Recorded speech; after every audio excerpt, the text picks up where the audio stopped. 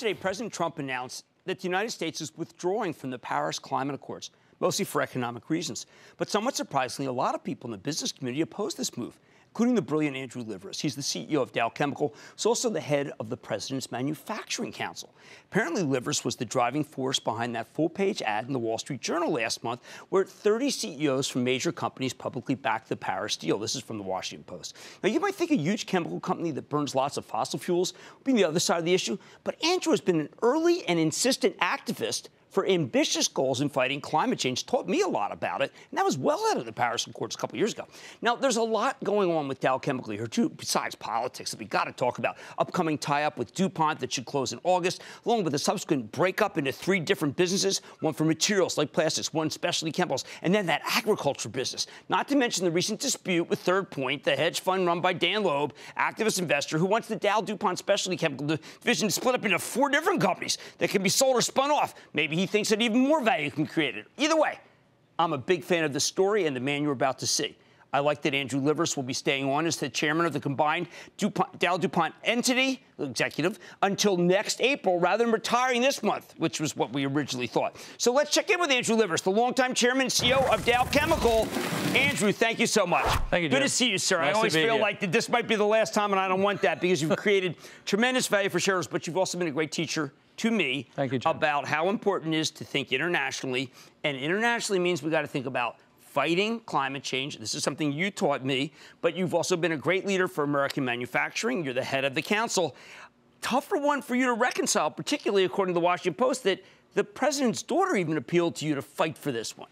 Yeah. So, Jim, look, we're disappointed. The business community that's global, like Dow and many of my peers out there, really do believe that, you know, we have to put the science at work here and the business solutions at work. It's a new business model for all of us. Right. Sustainability. And sustainability means we've got to solve these problems. First time I met you, that's the word you used. Yeah, and look, all the trends going on in the world, generationally, we've got to invest in putting less carbon out into the atmosphere. Okay. And I think the United States is at the lead. So leaders don't leave tables, leaders stay. And that's the part that I'm disappointed at. Okay, well, Bob Iger, who's a terrific guy and a great businessman like you, he decides he has to leave. Elon Musk, visionary, says he has to leave. You feel you can create maybe more of your viewpoint if you stay in than if you leave? Or is it the right thing to leave and write a check like Mayor Bloomberg did today? Well, look, there's a lot of emotion. Right. And I do believe that, like you, that you've got to let things calm. And one of the most important things about here is the White House is full of people who really do believe that there's better policies to be created here, inclusive of, you mentioned Ivanka and others. But look, she did reach out to you. She did. And look, not just her. Many of us were reached out to, and including in my role as manufacturing. Here's the thing that we are saying and will continue to say by being at the table with the president. We're competitive in energy. Look at the low-cost natural gas, shale gas. Look at what we're doing at Dow. $180 billion being built against low-cost energy in this country. I have you creating the most manufacturing capacity of any company in this country. Yes, we have. We will, and we'll continue to invest against it. That's low carbon. Look at our renewable energy already, when how many jobs it has, the solar, wind, and bios. We're going to keep supporting that. This is Advantage America. So now, can we keep all of our energy jobs? No. But can we manage the transition? Yes. I think this president, he just wants to manage the transition so coal miners don't get hurt overtly. There is a base of people out there.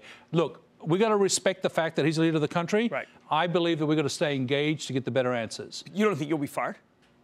Fired? What, told that you're not the manufacturer, the head of the council? Well, hey, you know, there's always a chance of that. I don't operate that way. Well, I was only apprentice. That's why I say that. He's like, you're fired. So I have to like, okay. I had to think about your word. Yeah, remember, that was a TV show, but this is reality. You were very nice to me earlier by saying I've taught you something. I don't think I have. But I have to tell you one thing I do. After 14 years of doing this job, you stay engaged so you can change someone's mind. So you can get them to the right place. So you can have better outcomes. Maybe that's too optimistic. I believe you can be optimistic. Well, you're staying more engaged than I thought with the Dow DuPont. Now you have the earnings you've created. 14 straight quarter, unbelievable cash flow, terrific. I must say, I think the stock could get to 71 on its own without Dow DuPont, but it's right to do together, right? Yeah, absolutely. Look, the $3 billion a year of synergies is a game changer with a zero tax deal, and no goodwill paid. This is a no-brainer.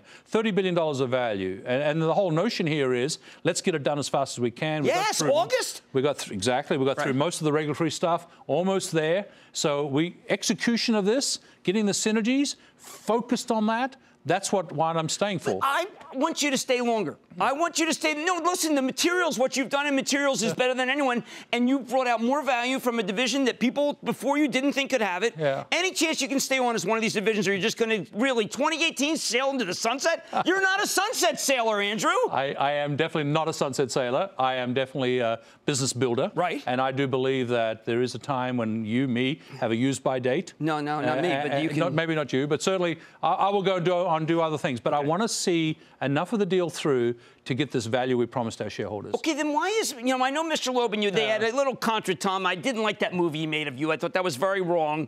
But, I understand that things are patched up, but he still believes that you need even more iterations. You and Mr. Breen have created a lot of value in your life. How many iterations do we need here? Well, so here's the thing. Ed and I are joined at the hip. Right. We're totally joined at the hip. And he's dynamite. He's great. We are aligned. We've always said we will refresh the facts when we get close to the deal being closed. We're going to do that. You are. We are. You're open-minded. If there's a better plan? Very open-minded with a plan B, right. if there's a plan B. But here's the thing you've got to keep remembering. If there is a lot of money to be left on the table here, shoot us now. If there isn't, okay, let's get on with getting the execution side. I was disappointed that Trian sold a lot of stock, and they felt that it's going to be. Yeah, but people sell for many different reasons, and I did not speak to Nelson directly, so I can't. They do, and remember what you said earlier. Both of our stocks have done extraordinarily well. Right. So is there more money on the table? That's a stock picking game, right? But here's the thing. We are focused on creating this materials company. Right. We're focused on creating this ag company. The specialty thing, that was almost like an afterthought, right? Okay. You got to keep remembering that the value premise here is that powerful ag company. Right. And look what we created there. The whole industry moved. Right. The whole industry moved with our prime mover status. This materials company, you said it earlier. There is nothing out there like this materials company. And it's a game changer. So look, we will refresh the look at the portfolio. Better facts. Right. We will do something different. Breen and I are aligned. Our shareholders want us to do this. Input from all shareholders, every shareholder is welcome. Okay, I want to leave on this point because it's really important. Job creation, one of the reasons why you're the head of the council is because of what you're doing in the Southeast. Just tell our viewers the jobs you're creating. Now, come on, you took advantage. You're the one who's taken advantage of our low-cost energy more than any other executive in the country. Just tell people what you've done because you should be proud. Well, look, so the portfolio change at Dow has been 70%. Okay. We've got 18 straight quarters of earnings performance, highest margins ever.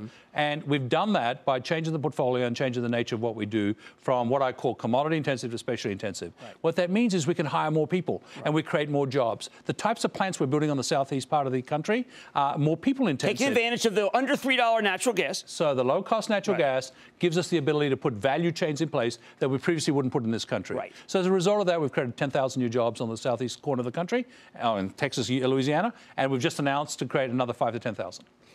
Last thing. Are you done trying to influence the president on this, or could you even just next week say, you know what, here's an idea. Maybe this is an idea that we can become more important, because I know that you care tremendously about America's standing in the world. So America has to stand tall. Okay. We will stand tall as a business community. I'm very compelled to represent all my stakeholders across the world. And if I have the privilege of this position, I can get fired. But if I have the privilege of this position, I will definitely keep putting that viewpoint into the White House. All right. Thank you. Let's leave it at that. That's Andrew Liveris, chairman and CEO of Dow Chemical, who says he's leaving in 2018, but we're not going to accept that. And we don't like that use by date. That's not what you get from this man. Mad Money's back after the break. Booyah! Jim Cramer here from Mad Money. Thanks for watching CNBC on YouTube. Click here to subscribe and get the jump on my exclusives with CEOs, plus market news, investing advice, and a whole lot more.